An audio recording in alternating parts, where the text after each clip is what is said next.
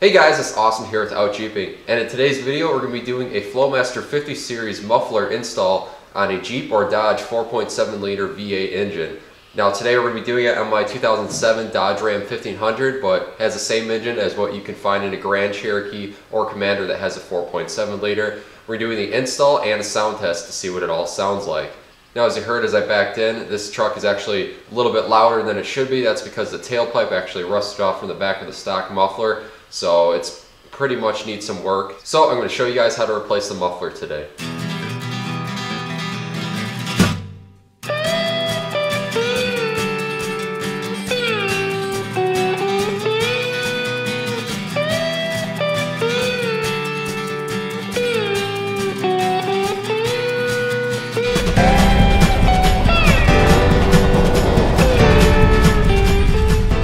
Alright, so all the parts I'm going to be using today in the video, I'm going to post in a link in the description below so you guys can find it. But to start off, we got a Flowmaster Delta Flow series right here. I opted for the 3-inch offset one because the factory muffler and how it lines up, it's not center to center. It does have a slight offset actually from up and down. So we're going to have to adjust this to accommodate that, make sure the tailpipe lines up and everything like so. Now we also got an adapter right here. This has a 3-inch outer diameter, so that way it can fit right into here. And then it has a 2.75 inner diameter, and that's going to fit on the end of my tailpipe because I'm still able to use my stock tailpipe, so it should all work fine. And then since this muffler is a little bit shorter, I have a piece of 3-inch tubing right here that's going to make up the difference on the loss distance that the new muffler has. And then we also have a couple clamps right here. These are called band clamps. I opted for the stainless steel so that way they don't rust out. I'm only going to be using 2 of them. That way when I get the muffler all in there, I can adjust it to get that angle right for the offset and then just clamp it down. But there is going to be 2 more joints since we have an extension piece and we got this little adapter. And instead of clamping that to save some money, I'm actually just going to weld it. So I'll be showing you guys how to do that too.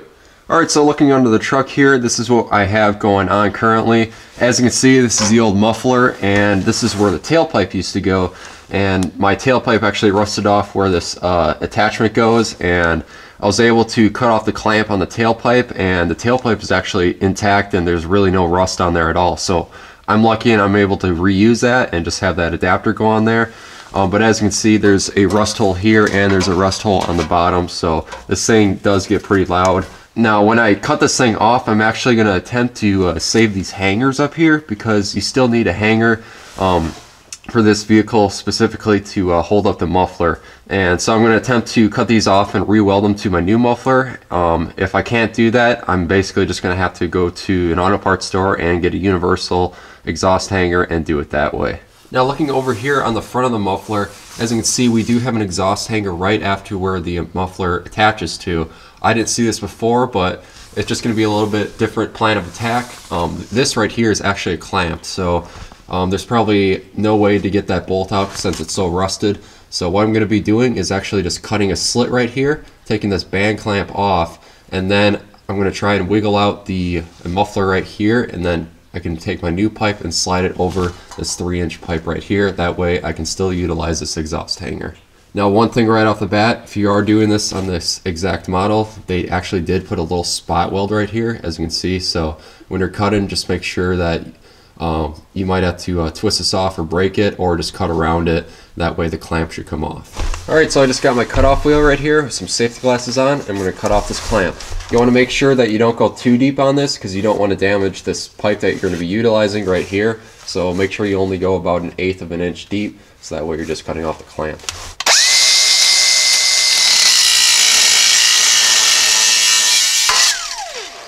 Alright, as you heard, that popped free. I'm going to make another cut right here just to go around that spot weld, so that way I can take it off all the way. Get yourself something to pry with and try to pry this clamp away. It's always good just to leave your safety glasses on because if you got a rusty muffler or exhaust, there's going to be a lot of rust crap that's falling down. You don't want to get that in your eyes. I've done that before and it hurts. Alright, so it's basically off. I don't have to get it off all the way. I'm just going to let it hang there. And now I'm going to attempt to take this muffler off. If it's kind of like rust welded to this pipe, what you can do is actually cut a slit in the old muffler and help widen that so it breaks a bond between this pipe right here and the muffler.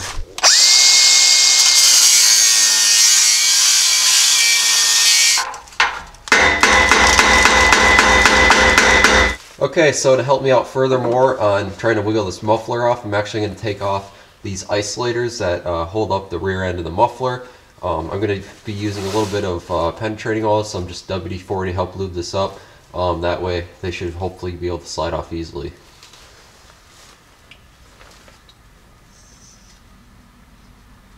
Alright, so I got it to slide on these shafts. Now the biggest part is getting it over that nipple on the end that kind of helps keep it on there. So this might take a little work at it. Alright, so I got those isolators off, so the muffler is actually nice and free. And I did notice when this clamp is off that around the pipe there actually is some creases in the muffler part where you can actually take a screwdriver, hammer it in there, and kind of peel it away.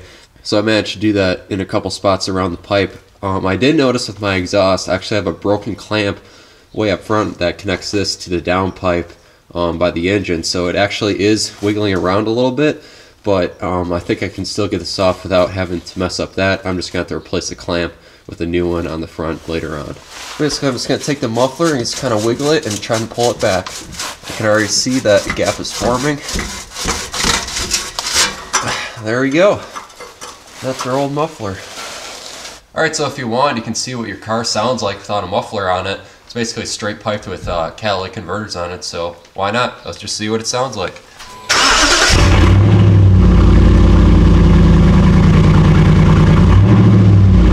Alright, so I got everything all laid out, and this is basically how we're going to be installing it. As you can see, I have the old muffler up there, and I got the new one down here with our extension piece. So starting up towards the front of the vehicle, I do have this extension piece I just got from Advanced Auto. It has a 3-inch inner diameter, so that's basically just going to slip onto our 3-inch pipe that's on the truck. And this piece is what we're going to have to cut down to size to make it the same length as our old muffler right here. And on the truck side, I'm actually going to be clamping it just in case I have to remove this in the future. And then over here, I'm going to be welding it to the muffler. Now coming to the end of the muffler, I have this adapter right here, and it's actually going in this way. So I'm going to be clamping it on this surface here and welding this to the old pipe right here, which I'm going to have to clean up. It looks rusty, but it's actually pretty strong. That's just surface rust. So I decided to weld it on here because this is a 2 3/4 size and I only bought 3-inch clamps. So I'm just going to be welding to this piece and clamping on the back of the muffler here and on the front of the front pipe up there.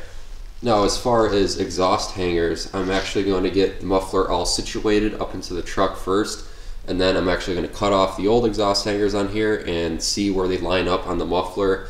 Hopefully it might be pretty easy, and then I could just weld it to the back of the muffler right here, and that way I should have exhaust hangers. Alright, so I'm just going to take a flap disc and try and clean up this tailpipe and get all the rust off there. That way I have a nice clean surface to weld on.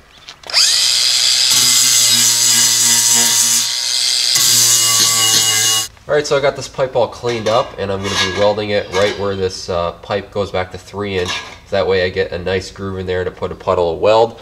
I should also mention this is stainless steel. I didn't realize that when I ordered it online, so hopefully it should weld fine to mild steel, but we'll figure it out. I'm going to be welding with a flux core welder. I got a Lincoln Electric 125 HD with 35 wires, so hopefully this should weld fine.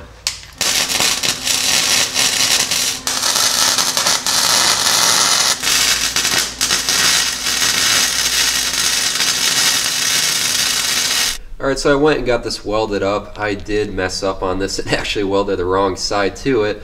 So lesson learned that you should always double check before you're welding. Make sure you have everything in its proper place.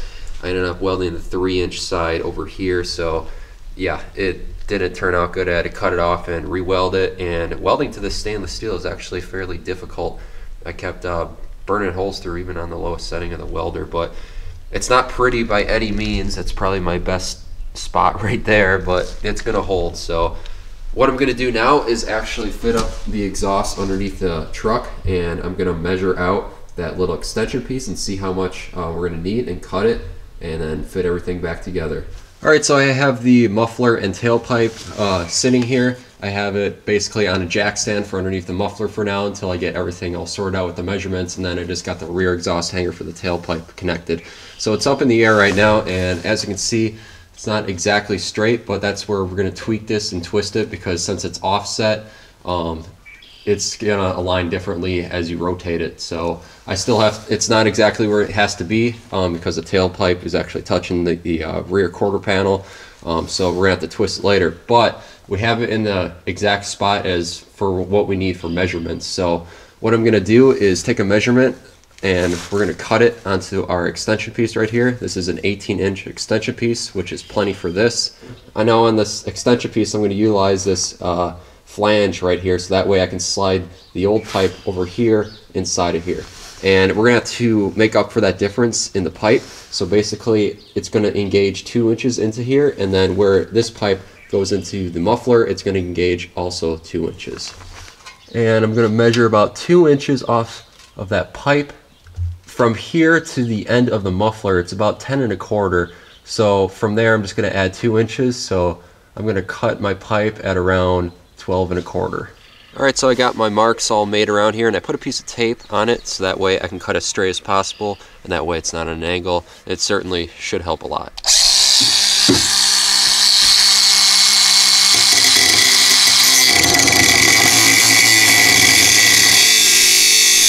Alright, so I'm just going to clean up the edges so I don't cut myself on there. So I went and also just took off the aluminized coating that's on here. That way when I weld this to the muffler, it should be a nice clean surface without any contamination. So the next thing we're going to do is fit this up to the muffler, make sure everything's all right. Then we're going to take off the muffler and weld this onto the muffler and then reinstall it one more time for the last install. Alright, so I test fitted everything and it fits all nice in there. So I'm going to go and weld this joint up real quick. And I also removed the paint that's on here because they do have some black paint on the muffler. That way I should get a nice clean welding surface.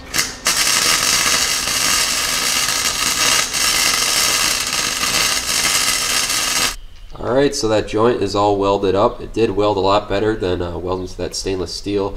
It still is, you know, not pretty welds at all. It is hard to get into a comfortable position when you're doing this on the floor and trying to flip this over and have it stay in place. So yeah, it's under the circumstance, it was pretty hard. I can definitely weld better with flux core, but just doing this is a little bit difficult, but the weld should hold just fine. So now I'm going to go and install this for the final time. Alright, so the exhaust is all fitted up nicely and I have it exactly where I want it, and I did that by just adjusting this joint right here and also on the back of the muffler, and that's going to help get the angle right for your tailpipe, make sure it's coming out at the right angle and that none of the piping is hitting anything hard. That way you don't have any rattles. So now the next thing I'm going to do is permanently hold it in place, and I'm going to do that with these 3-inch band clamps. And with these clamps right here, the style I got, it's basically a 5/8 nut on there. I'm going to slip it over this joint and tighten it up. But before I do that, I'm going to take some heat resistant anti-seize and put it on the threads just in case I have to take this off in the future. Now if you wanted to, you could have put this on beforehand, but you can manage to stretch it out and flip it over just like I did. Alright, so I'm going to position this so that the bolt side is on top, so that way it leaves a nice clean appearance if you were to look under here. And then I'm just going to start tightening it up.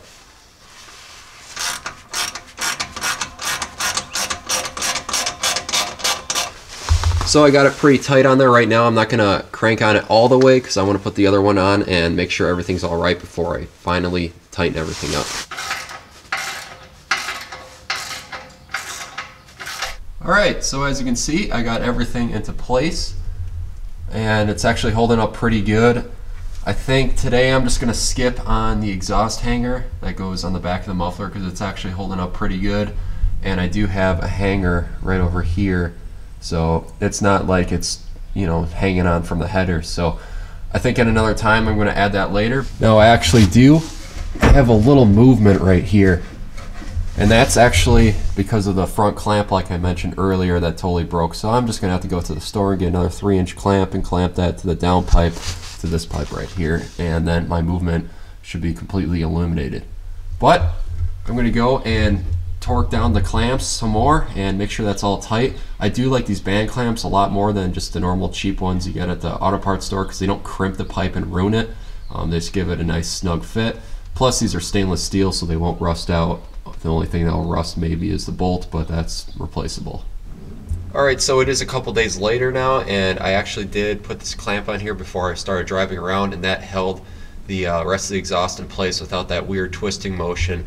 Now on the back side of the muffler, I did utilize one of the old hangers off the old exhaust and just welded it on here so that way it's nice and solid.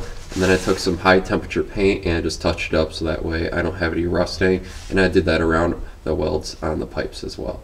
So now as you can see, this thing is solid in there, and when I did weld this into place, I took a jack and actually jacked up the muffler about an inch. That way when the weight of it sags down, there's pressure on this isolator right here, so that way it's actually doing work and not just free roaming in space. Alright, so we're going to do a sound test outside the garage, that way we don't get any weird echo from inside there. I do apologize, it is a little bit windy today, so hopefully this won't wreck the audio.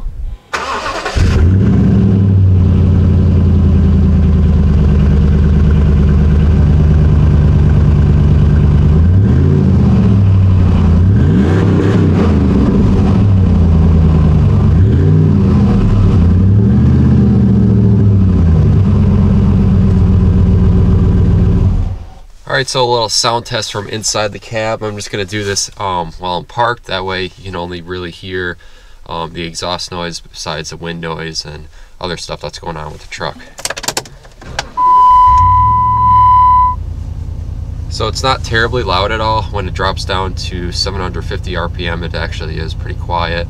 And surprisingly, it isn't really droney on the highway. The only time you get a mild drone is at around 2000 RPM when you're under load. But other than that, when it drops to overdrive, when you're going down the freeway, it's actually pretty quiet. And my gas light turned on.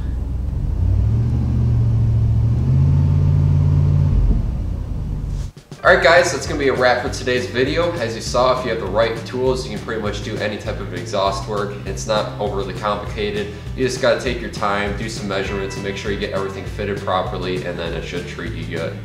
Now, I am very happy with the results that I got from this muffler. I finally got a tailpipe in my truck. I haven't had it on here since I bought it. Because the previous owner, which is actually my friend's dad, the exhaust tailpipe fell off on him, and it was just hanging by the hanger because it rusted out from the back of the muffler, and it's been loud ever since. So I'm pretty happy with it. It is definitely a lot quieter in the cab, which is what I was looking for, and it has a good tone to it. I'm not looking for anything obnoxious, that's why I got the Jeep, which is pretty loud without any catalytic converters. I will also mention that I still do have catalytic converters on this truck because, I don't want any check engine lights or anything like that. There's no point in me taking them off.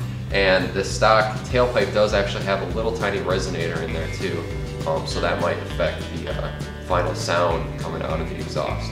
And I know it's not a Jeep video, but these 4.7 V8s, they're found in Jeeps, they're found in Dodges, they're found in a lot of vehicles, Grand Cherokees, Commanders, Durangos, and they are in the Ram 1500s like mine right here. So your setup's going to be probably a little bit different on other vehicles, but hopefully the sound testing will be similar results if you're looking to go with this muffler. But if you like this video, make sure to like and subscribe to the Out Jeeping YouTube channel, and it'll help keep these videos coming. And if you have any questions or comments, make sure to post them below and I'll be happy to answer. Until next time, I'll see you guys in the next video.